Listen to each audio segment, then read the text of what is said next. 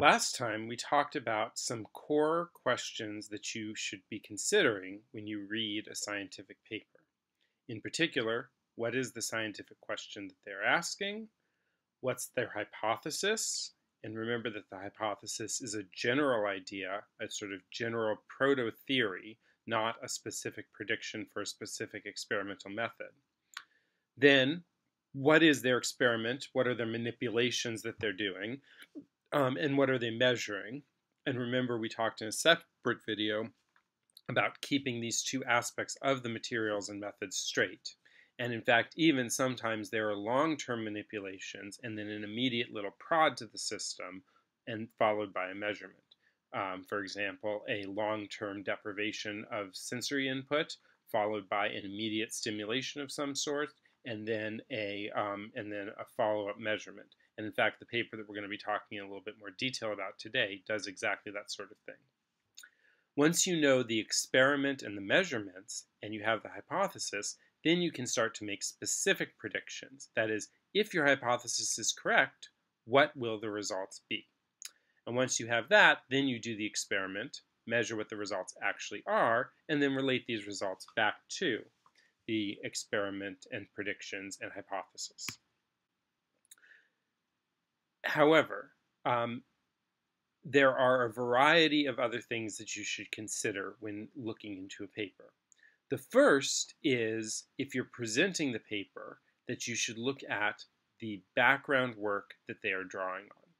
Now, in order to find this, we're going to be using this publication here as an example, the synaptic basis for whisker deprivation in somatosensory cortex. This work builds on a lot of different pieces of evidence, and in fact the purpose of the introduction is to lay out the background work upon which they're building. As you read through the introduction, you'll see a few different ideas and a few different pieces of background work that they're building on. There's not any one right answer about how to decide which piece of evidence to include if you're presenting the paper, but one thing that is usually useful to do is to find past work that's been done in this lab, or just as you're reading the introduction, highlight those things that seem to be most relevant to the question that you already identified from your reading of the abstract. So one piece of background work that this paper is building on is this paper here. It was published a few years earlier from the same lab, looking at and providing evidence for the existence of long-term synaptic depression that happens following changes in sensory deprivation.